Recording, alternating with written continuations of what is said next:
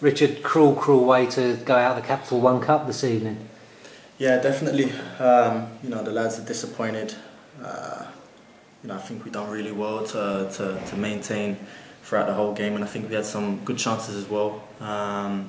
So yeah, it's disappointing, but there's many positives that we can take out of that, looking against a good championship side, and if we can perform like that in the league, I think we'll do very well this year. And with a lot of players on the pitch, especially towards the end when we made the substitutions as well, and a lot of young players, including yourself, testing themselves against championship players. Yeah, definitely.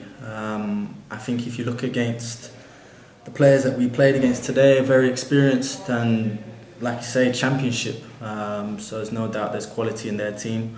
I think we showed today how much quality that we have in our team and the potential that we have as well, considering it's quite a young squad, and I think we've done really, really well today. So. Yeah, 120 minutes for a lot of the guys out there. Yeah. A tough night's work.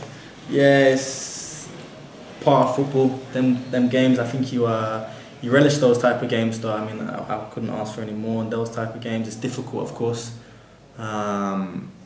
And perhaps you don't want it to go all the way to the end.